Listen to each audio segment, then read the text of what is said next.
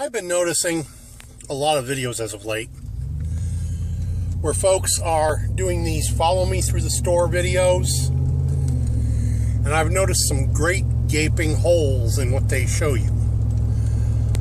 So I've decided to spend a little time this week, in spite of being sick as a dog. Thought I'd go out and see about getting some footage and show you what I'm talking about. So you hang around until after the intro, and we'll start off with the first. We'll come back in a few minutes.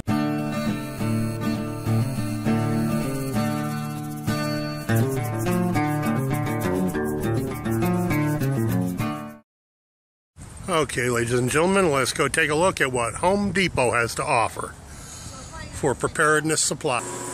Okay, boys and girls, we're going to go in here to Home Depot. I'm already in here. And we're going to take a look at what supplies there are to be had to add to a survival kit. Now, I'm not going to belabor this a whole lot. I'm not going to spend a lot of time on stuff I've already seen other people cover. But I will gloss over it. Starting in the barbecue section, we got grills. We've got the roasting pans. Supplies to go with propane. And of course, utensils. But this is not all there is to be had. Even got chimney starters. Well, let's see what else we can find that's of use. And primarily stuff to go into a bag to take with you. Yes, you'll notice I'm riding one of the little carts. With my gimp leg, I can't do much else. I certainly couldn't walk around this place all evening to show you some of the stuff that a lot of people have had that they've missed. So I'll bring you back when I find something that I think somebody's missed. Okay, boys and girls, here we are in the axe department. And you got your pick. You got the fiberglass handles or wooden handles on the small hand axes. You've got, now I wouldn't consider that a pack axe, but it could be useful if you have a place where you need to do some digging. Now that bad boy's $16. Wooden handle axe, $18.97, 19 bucks. Same for the fiberglass. The only advantage I see in fiberglass over a real wooden handle is weight. And the trouble with fiberglass is it's more difficult to replace the handle should you break it while you're in the woods. With a wooden handle, you can make a handle and replace it. And down here, we've got, oh goodness, we've got splitting axes. We've got single bit axes. I don't see any doubles. That's what I carry in my truck as a double. The singles run $20, I guess it is here. $19.97. The splitters, well, I don't see a price on them where they're sitting, so I certainly hope it wouldn't be $30-some for a splitter. Anyhow, that's 4.5 pound head splitter. Here you got a fiberglass handle, $30. And then up here you have what they call a grub axe. And that's going to run you 30 bucks with a fiberglass handle. And then here's one even Cody, Wrangler Star, would love, I think. That's a fireman's axe.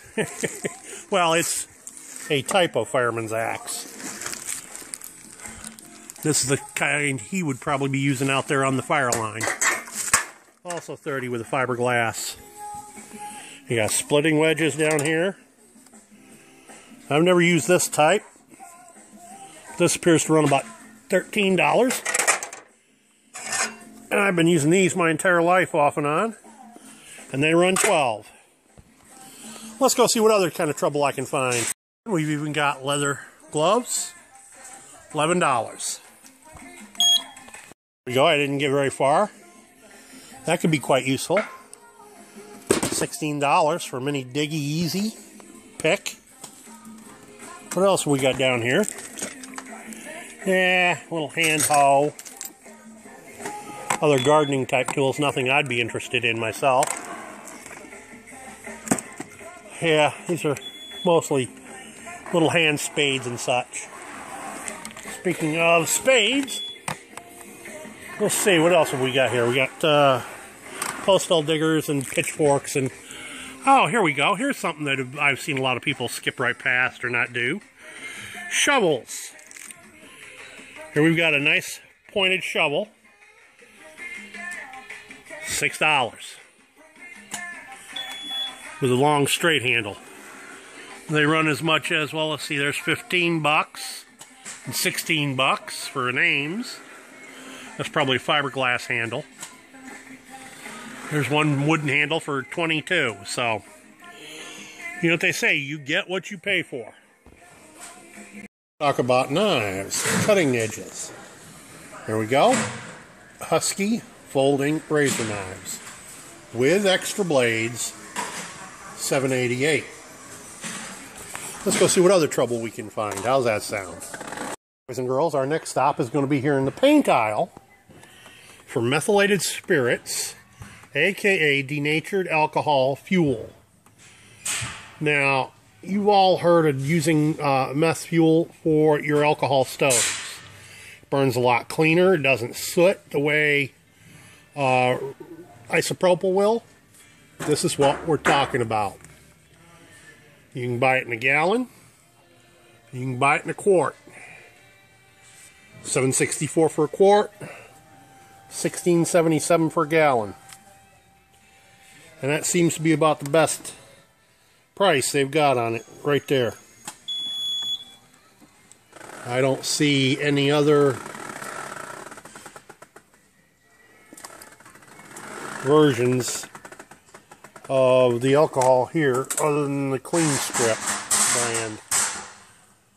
Well, let's see what else trouble I can find. How about buckets? Take your pick. Those are look like 2.5 or 5 gallon. Or even these orange ones, which are 5 gallon.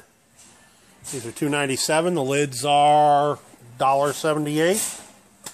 Those are, in fact, food grade buckets. Then we get down here, $4.68 for the white, or $3.98 for the 2.5 gallon buckets. Now, why buckets? Well, how about for water purification? Turn them into a filter. I'll see if I can find the filters I'm talking about elsewhere in the store. My way looking for water filters, and what do I find? Zip ties up the wazoo. Here we go. We've got a bag of 11-inch cable ties. 500 of them. $22.94. That ain't too bad, I guess. And here we've got the all white ones, $22.94. And of course, smaller packaging up above. Okay, I'm not going to waste a lot of time on tarps and drop cloths and the like. Okay, I'm just going to quick stop and show you. Here you got the PVC aisle. And everybody knows that the PVC you use for making caches. That's pretty obvious, and there's all the fittings that go with it. I'm not going to spend a lot of time, like I said, on stuff that have been covered in ad nauseum. I'm going to try and cover some of the things that I feel have been left out by others. So my next stop is going to be in aisle 11 here in this particular store. I imagine it's pretty much the same in Home Depots across the country, but it's part of the tool aisle. And this is something I noticed a couple weeks ago when I went looking for one. This is their, well, if you want to call it stationery section. And what's the one thing we like to have from the stationery section? Certainly isn't carried at Walmart. How about a worksite notepad right in the rain? $8.98 for that bad boy. Now, if I remember correctly, they had other stuff here, other sizes, when I was last in here, but apparently they've all sold out. Oh, no, they do have. Okay, here's the top spiral bound, and here's the side notebook style. And let's see, the field notebook, that'd be this bigger one. That's $16.98. And I'm sorry, I can't tell you how much this little loose leaf spiral bound is, top bound. notebook. But I'm sure there's a price here for them, and I'm not going to go to a lot of effort hunting it. Let's move on a little bit here, because there's another thing here that I wanted to show you, if I can figure out just where it was now. Okay, how about carpenter's pencils? Those are useful. But there's something else here I wanted to show you. Oh, there they are. There was one inside that container with the carpenter's pencils. But you can buy them here a la carte as well. That right there. I believe it's 97 cents. No, these are $1.99. Now, I've already gone ahead and picked one of these up. Yeah, it's just a pencil sharpener, but it has a much bigger opening. $1.99. Yeah, I know. Everybody shows you pencil sharpeners at the Dollar Tree for $1 for 10 of them. The trouble is the opening in those pencil sharpeners are so small, you can't get anything bigger than a standard number 2 pencil into it. But imagine a sharpener big enough to get a carpenter's pencil into it. You could do a lot in the woods to make tinder with that bad boy. And that's why I've already picked up one of those for myself. $1.99. How about a multi-tool? $28 for a wingman? I can't believe that. It's apparently on clearance, regularly $89. Ow. If I had the money, I'd buy one. Let's move on, see what other trouble I can find. How about, let's see, screwdrivers? No, I don't think you'd need much of those in the woods. Claw hammers, those might be useful. And of course, these run the gambit on prices as well. You only get what you pay for. How about a double bid handheld war axe? $40. Isn't that a cute looking bad boy? Let me get up there and get one of those and take a closer look. Oh,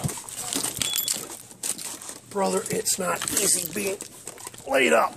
Oh. Okay, how about, boy, wouldn't you love to sport one of them bad boys in the woods? And, well, we'd have to spend a little time on the edges, but it even comes with a Cordura sheath. Not bad. I may come back for one of those one of these days. Now, everybody recognizes this style of hawk.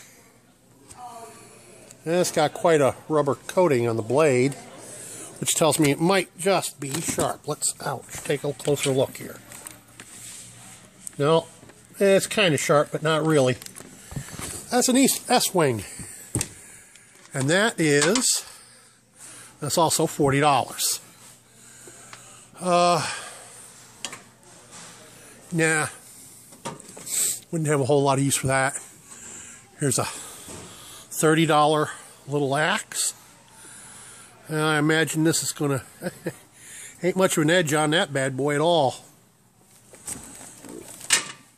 And then of course that's, like I said, it's $30. Well, let's move on. How about chisels? Chisels are always useful. You never know when something like that will come in handy. And of course a cat's paw, $15. Those are very useful to have in your kit. Here's an axe. Too bad it looks too much like the hated whoochamajigger there.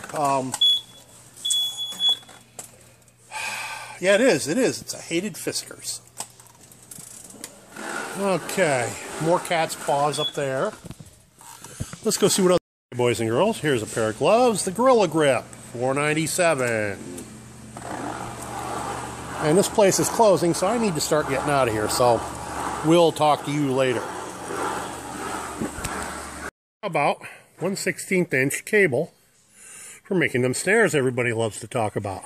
How about 26 cents a foot, or a 500-foot spool for 107? Well, I'll tell you what, I don't think I'll be buying a 500-foot spool. but I will be adding some of that to my pack one of these days very soon. But I think I'll also be adding some of this 3/32 as well. That's 30 cents a foot. Because I tell you what, this is nice for smaller things, coyote size or smaller. But some of the stuff I like to trap for definitely requires a little bit heavier. Now I know they say snaring is illegal in just about every state in the union. Well, if we come down to a matter of survival, you'll use any means necessary to take a bit of game. And that 16th inch, well, it might or might not handle a deer. But I'd be willing to bet this 3/32 would in a heartbeat. And when combined with a deadfall weight of sufficient size, you string a deer up in a tree with that in a heartbeat. I might even suggest some of this plastic coated cable for just such type traps. See this? 31 cents for the 16th inch plastic coated. And I'll bet you that would hold up a lot better in a snare situation when paired with a deadfall of sufficient weight to hoist your critter into a tree. And just for the record, I prefer the deadfall to the spring trap for fishing. Because honestly, spring pole will wear and take a permanent bend after a while. Whilst we're here, how about cordage? Garden jute twine, green. Jute twine, oh, sisal, sisal. In neutral color or natural color.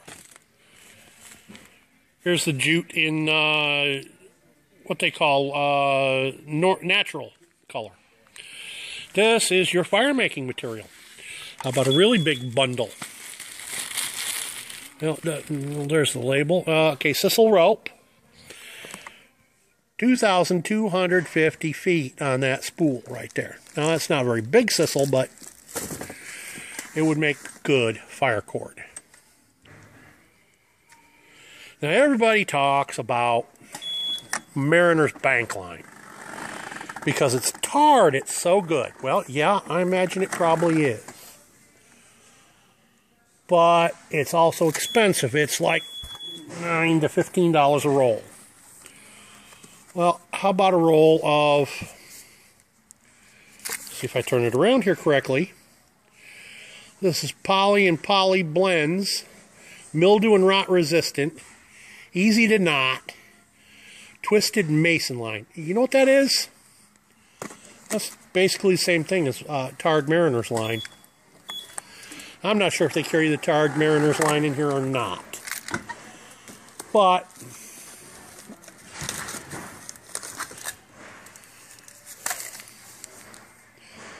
nylon blend. Okay, this is $5.21 for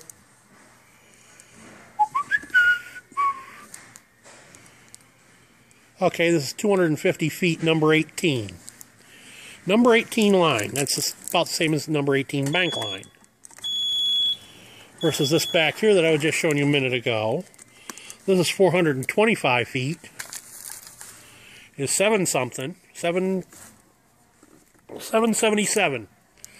425 feet of number 18.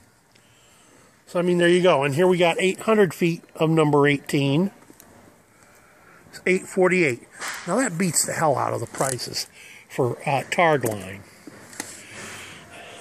225 feet. That's a small spool. Number 18. $297. You know, you can't beat some of these prices with a sharp stick. Here's 225 feet in bright yellow. You can get it in white, bright yellow, or orange. And 200, well, I don't see the orange in the 225 feet, but I do in the 425. I don't see the orange in the 800. All I see is the white. They've also got a spool of 1,050 feet, $975. That's the same as the number 18 bank line, price-wise, for what they call a 1 pound spool, which isn't nearly as much. Here we go. Twisted Mason line, number 18, 215 feet. On a handle, $5.97. And that's for the small spool.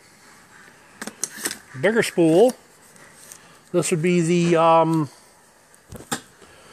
think that's the 800 feet. Let me see. 425 feet, excuse me. And that's $9.97 with the handle. Hey boys and girls, here's a pair of gloves, the Gorilla Grip, $4.97. And this place is closing, so I need to start getting out of here, so we'll talk to you later. By the way, don't forget to